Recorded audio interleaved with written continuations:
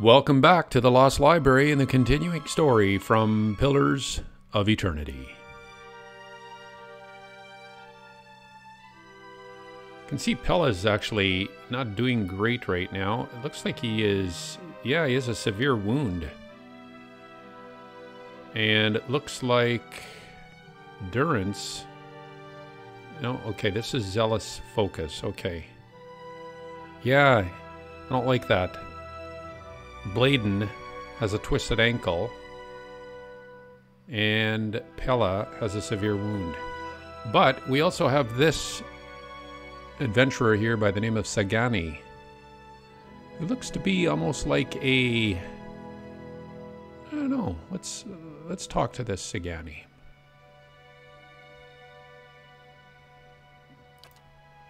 Or is this another vision? I don't think so. A dwarven woman, dressed in skins and hides, leans against the road marker. Her face is turned down, her eyes darkened by a thick stripe of face paint. She's sharpening a bone arrowhead with a scrimshaw-handled knife. Her attention, however, is focused on a bare figurine between her feet. A large, white-furred fox standing at her heels looks up at my approach. Easy, Ichumak. It's not him. Oh, and who are you waiting for? Short version? I'm looking for a very, very old friend. I'm not sure what skin he's wearing now, but I'll know him when I see him.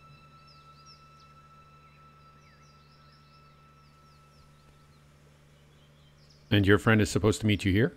That's what I heard. Of course, the man who told me so was carrying a staff he claimed was made from dragon bone, but I know Whitewood when I see it. That should have been my first clue, but I had to try something. Back up. What does this stranger have to do with your friend? The long version. Here we go. I'm from an island to the far south called Nasitak. I came here looking for a village elder, a man we knew as Persok. I'm a hunter back home, so tracking someone wouldn't normally be a problem. But Persok's trail is cold, to say the least. And how long have you been looking for Persok? Her painted brows lower, and her compact, muscular frame sags for just an instant. 5 years. Well, why can't you find him? There can't be that many of your people in the Deerwood. He died when I was still a young girl. Forgot to mention that part, did I? I'm looking for his latest reincarnation, which could be anyone. Oh, so you've been searching 5 years for a stranger you barely remember, who could be anyone now. That about sums it up.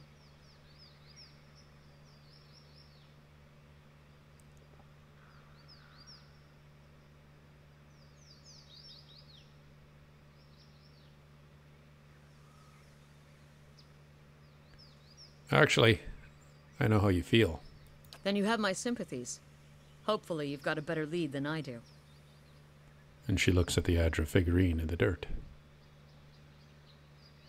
How does that statuette figure into it? She dusts the figurine on her trousers and raises it in her small, flat palm. It's carved in the shape of a bear, smooth and round. The polished Adra is worn to a dull mat along its arched back and ovoid haunches. A soft glow emanates from within. Cute, isn't it? It belonged to Persok. Before he returned to the wheel, he left a splinter of his soul in it. Something to help us find him later. As she holds it out to me, I feel wisps of sensation. Not quite memories, but traces of someone. When I left Nasitak, it was completely dark inside. But as I've gotten closer to Persok, it's glowed steadily brighter. Since I've reached the Deerwood, however, it's gotten hard to read. Some days it flickers and goes dark. Others it shines nice and bright, for a few hours. But most of the time it looks just like this. I could take a look at it. I've heard that one before.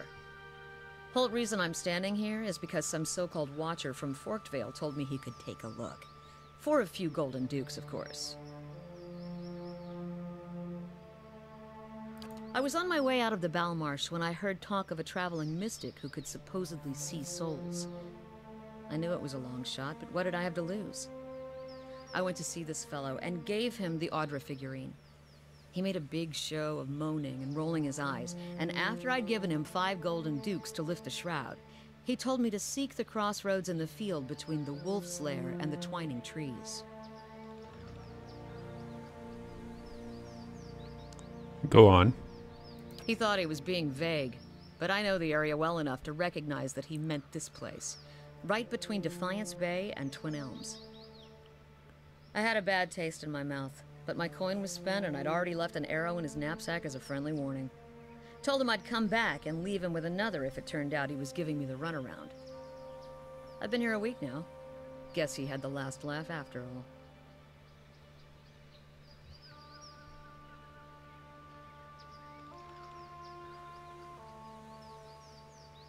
May I see the figurine? Why? I'm a real watcher. You expect me to believe that? After the story I just told you? And what if I'm telling the truth? After 5 years, it's worth taking the chance. Fine. But if you try to run, just remember that my arrows are faster. She hands me the figurine, her chapped knuckles grazing my hand. She watches me examine it, wary but curious. I raise the Audra bear, turning it in the light. As my eyes catch a tiny, glinting scratch, the scenery around me melts away. I'm standing on a cliff overlooking the water, seeing through eyes that aren't my own. I catch the musk of beasts amidst the fresh scent of vegetation, and my heart beats a little faster. I'll have to watch my step up here.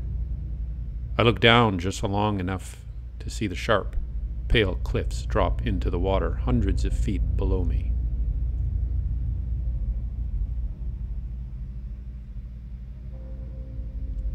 I see a vision of cliffs high over the water. Does that sound familiar? My question is greeted with shrugs and silence. Okay, return the figurine. I've got it. He's standing on a cliff. What are you talking about? What just happened? I told you. I'm a watcher. She blinks at me a few times, calculating. Aloth speaks up. I know this sounds strange, but it's the truth. You realize I've got no coin to give you, even if I did believe you.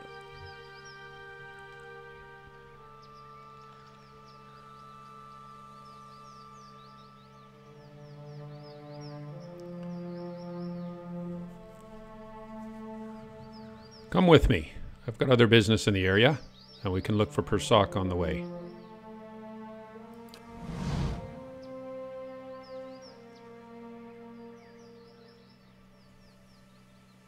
Ooh, Sagani is a level 5 ranger.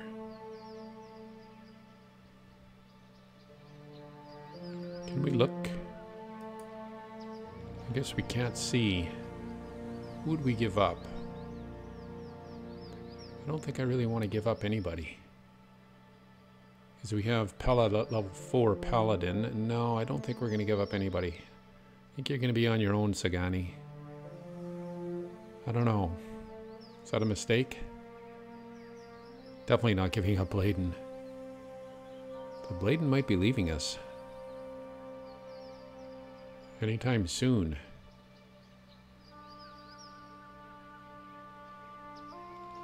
I'd like to see her stats.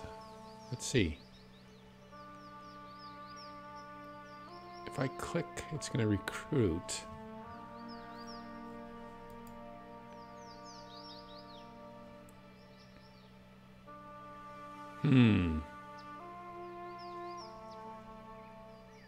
This is a tough one. I'm happy with Bladen. Durance. Pella now is coming on much stronger. And so is Balashor. I don't know.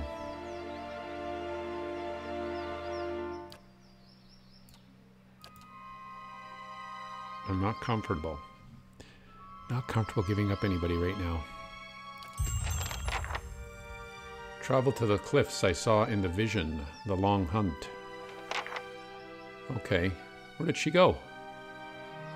She disappeared?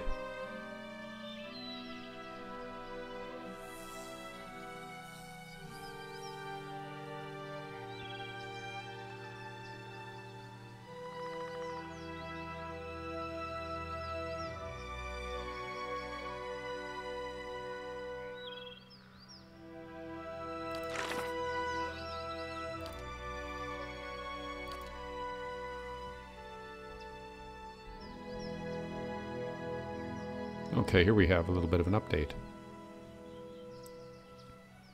I came across the huntress Sagani at a crossroads in the wilderness. She journeyed from Nazatak in hopes of finding a reincarnated elder from her village. And impressed by my ability to see and track souls, she accepted my offer to travel together. Okay, so I guess she can come with us at any time.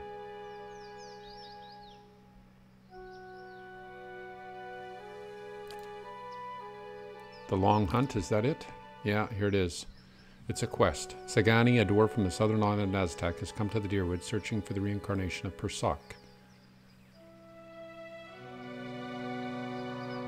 And the other villagers gave her Persak's Adra figurine, which contains a piece of his soul.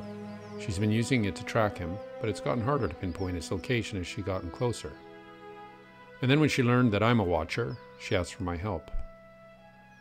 When Sagani is traveling with me, my unique sensitivities will allow me to see traces of where Persak, or whoever he is now, has been. Travel to the cliffs I saw in the vision. The cliffs I saw in the vision. Travel to the cliffs, right, okay. Well, not right now, because we need to go and find supplies. We need ingredients. That's what we need. I don't think there's anything over here. I think we've covered the area pretty much, but we will just check it out just to make sure.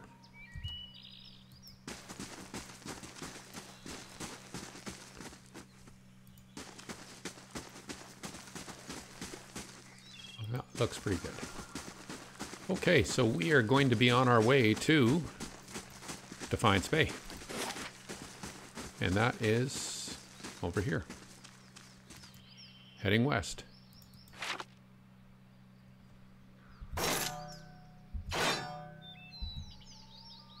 Let's go. How do we do that? There we go.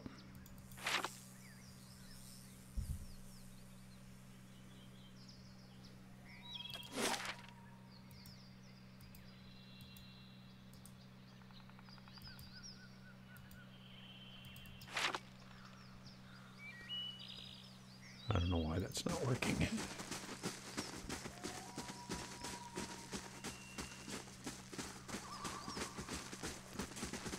This is going to be interesting. So we're going to, well, first we got to go to the bridge.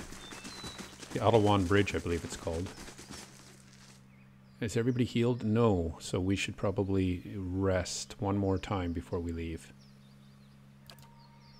Because I don't like the idea of going on another journey being half healed. So let's rest. I think our racial accuracy bonuses are okay. Let's leave it as is.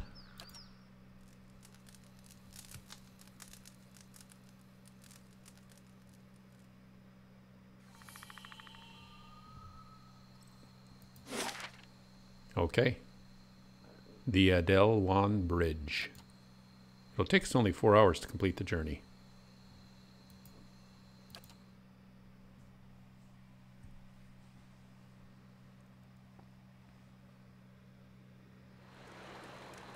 Oh, this is a little different bridge, isn't it? Oh, wow. I think we're in Defiance Bay just by crossing this bridge. Let's go. Let's have our formation set. I think it's formation 2. No, we'll go formation. We'll go with this formation right here. And I don't think we have to go into... I don't think we need to go into stealth mode. No. There's somebody already. It looks like a guard. There's a commoner. Business around here took a hit when Stalwart's mines dried up. Thank you. Let's keep going. Oh, we're going to have lots of commoners here, aren't we? Estrand Miramelis and Craddock Bridgeman. Okay, are these visions? Is there anything to these visions? I'm not sure about that. Or are these just... Well, I don't think that's... I think that's one of these visions again, I believe. Yeah. As I near, I feel a vibrant history contained in the essence of this woman's soul. Voices from its past seem to call out to me. Yeah, I'm not sure if there's anything to these visions. I see a lavishly decorated room, walls hung with tapestries, ornate oil lamps creating a warm, relaxing atmosphere. There are several overstuffed couches covered with silk pillows and an elegant table in the middle of the floor. This woman is seated at the table, sitting across from another woman. They are both well dressed, their style befitting the room they're in. The other woman's hair is blonde, in stark contrast to this woman's black, and is swept up on her head in a dramatic style.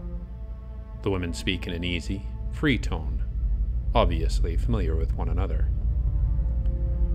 Though they each seem to be comfortable in the other's company, a strange nervousness surrounds the blonde woman's actions. She occasionally betrays herself with a little giggle or stammer, hitching over an easy word as she speaks. Her demeanor swings from friendly to shy and back again with no warning. This woman leans back a little in her chair, stretching lightly. As she finishes her stretch, she gently lays her hand next to the other woman's hand, letting their fingers subtly intertwine. The second woman stops speaking mid-sentence, inhales sharply, and turns red. She does not, however, move her hand. This woman smiles and moves her hand further over the other, holding it. She then stands, moving around the table toward the blonde woman, whose face shows conflicting emotions of terror and lust. She giggles and pulls her hand out from under the other and brings it to her mouth, the red of her face deepening. This woman stops, looking down at her, eyes sparkling. She reaches out and pulls something from the blonde's hair, letting it fall around her shoulders. Then she leans over, brushing her lips lightly over the blonde woman's cheek, resting her mouth against her ear. As she whispers, her hand moves lithely down the other woman's body to her waist. The blonde shudders and leans into the hand, eyes closing, cheek pressing against the lips, still whispering at her ear. This woman's hands deftly removes a small bag from the other woman's belt and secrets it under her own cloak at the small of her back. Then she gently kisses the other woman's cheek and stands again, the smile never leaving her mouth. Okay. That was interesting while it lasted. Okay, here's Craddock Bridgeman. Again, I don't know if these are... if there's anything to these, but let's reach out for the soul. I see a ship being tossed around in a storm-ravaged sea. The swells rise and fall, carrying the ship with them as if it were a toy. This man stands on deck at the helm of the ship, while water whips around him. The crew moves about frenetically, trying to keep the chaos under control. He barks orders at them, pointing where to go and giving each one a task. The men, while still visibly distressed, seem to calm down when they are given their orders. He instructs the helmsman to resume his duties at the wheel and rushes to the aid of a crewman who is struggling with a rope attached to one of the sails.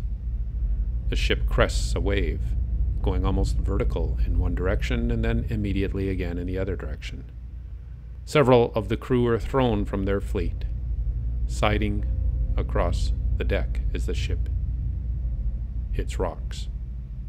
After the swell passes and the ship returns to a relatively normal orientation, the man quickly scans the deck, counting silently. No one has been lost this time, thankfully. He looks in the direction they're headed, seeing no reprieve from the storm in sight. His jaw squared and his upper lip stiffened. He returns to the helm and takes the wheel again. Okay, let's continue.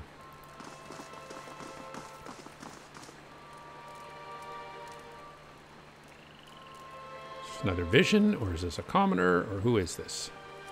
It's a commoner. Excuse me. Okay, nothing there. And this must be another commoner. Oh, Zoran Zenis. Wow, look at all these souls here. Okay, are we... what is with these? I see a flurry of matted white hair and an incandescent frieze fire staff before me. See the man. Cold and wild. He chews a wizened apple slowly, discharging spell after spell into the jumble of villagers screeching their way towards him. Cold flame vents from his nose, and apple seeds shoot out the side of his mouth as he saunters forward, ignoring arrows and curses alike. A deliberate twist of his staff and a bullet of force glides through the torso of one assailant and another. A roar blisters his throat as he launches himself into their midst, tearing into their essence with his staff. A pleading hand reaches toward him and quickly falls, ignored. Silence takes hold as the tattered man gathers his prize, a basket of fresh pears. He hums as he eats.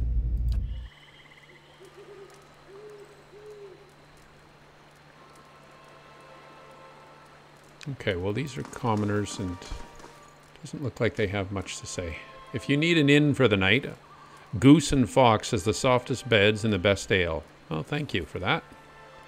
Goose and Fox, okay. We need more reasonable people in Defiance Bay.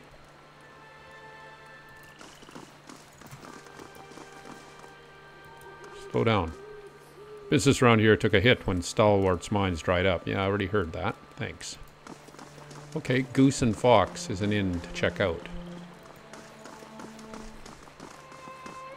More commoners. Takes a smooth tongue to solve problems, doesn't it? Have you been to the expedition hall yet? You might find your type of work there. Okay.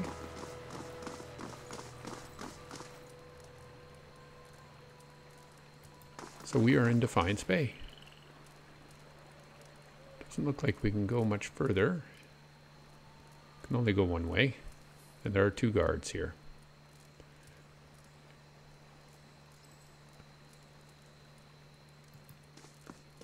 Greetings. What can I do for you? What can you tell me about Defiance Bay? Sorry, but I don't have time right now. But it sounds like that Dozen's crackpot, Rowan, is stirring up trouble again. He jerks his head at the gate. He'd be all too happy to give you a rundown of the city. Liberally flavored with Dozen's propaganda, of course. I'm looking for the Temple of Wodishia. He scratches his beard. Not sure why I'd want to go there. He shrugs. It's in First Fires if you really want to see it. You seem to be on edge. What's the problem? Thousands of them, truth be told. We've got refugees coming in from all parts, under some misguided notion that things are actually better here, that the legacy somehow passed us over. So they show up with no prospects and little money and just end up making a worse mess of things. He looks me up and down. No offense. Goodbye. He grunts, and good luck to you. Okay. Is this guy going to say the same thing? The expedition out of Admeth's den are just organized grave robberies. Well, let's go through. So I guess that's it. Yeah, we've cleared out the bridge. Don't think we've missed anything here. I don't think so.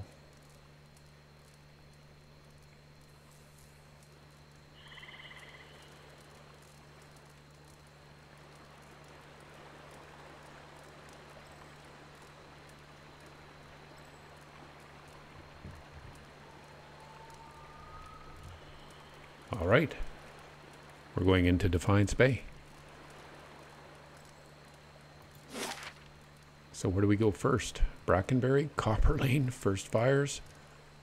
Oh, I guess we only have the one place to go to. Copper Lane. First. Okay, let's check out Copper Lane. It takes us 15 minutes to complete the journey from Adawan Bridge to Copper Lane.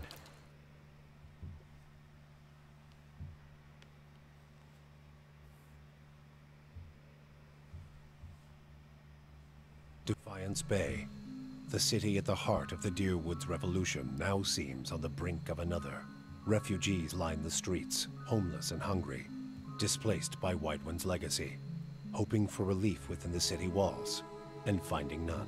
Dissidents congregate to protest and to heckle, calling for an end to animancy and the ouster of their duke. The city's militiamen cast fearful looks as they patrol the streets, their hands trembling at the hilts of their weapons. The capital of a country that had not long ago incinerated a god now appears to be a spark away from sharing the deity's fate.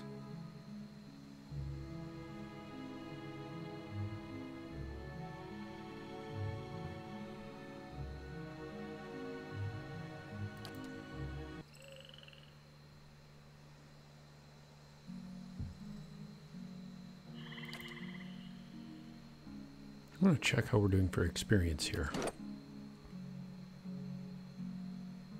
Palashore still has a ways to go, as does Pella. Yeah, everybody has a ways to go yet. Okay.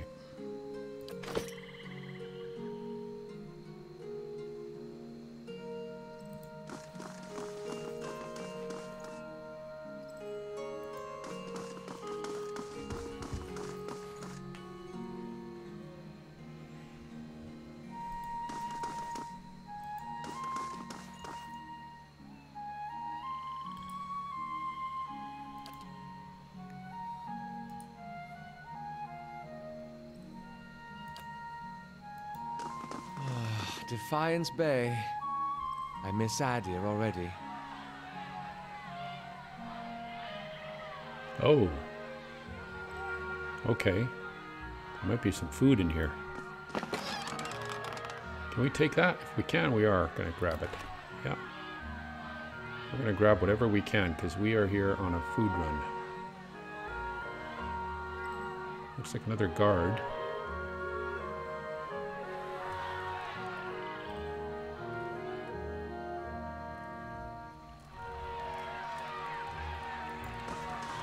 Is there a fight here? These animancers have brought divine wrath upon us all. We defeated Defiance Bay back in Duke Hadrit's day. A lot of people here. Who's this? Talk to all these people.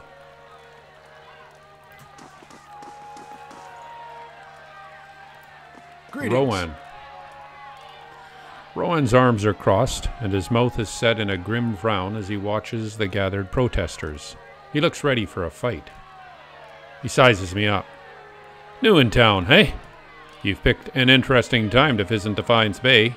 All these refugees fleeing the frontier and finding the legacies no better here. It's the Animancers.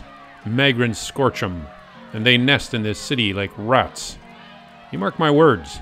Though us dozens are going to put a stop to it.